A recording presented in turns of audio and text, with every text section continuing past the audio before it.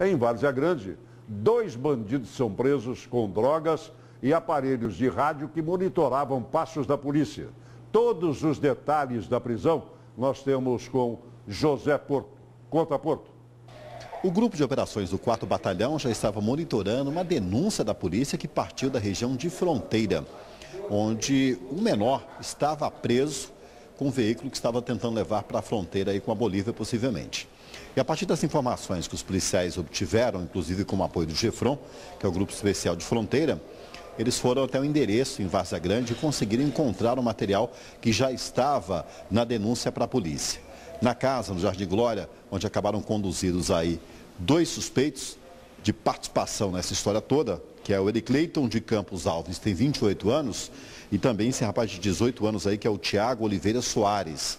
A polícia encontrou 4 rádios HTs aí, radiotransmissores, inclusive na frequência do 4º Batalhão.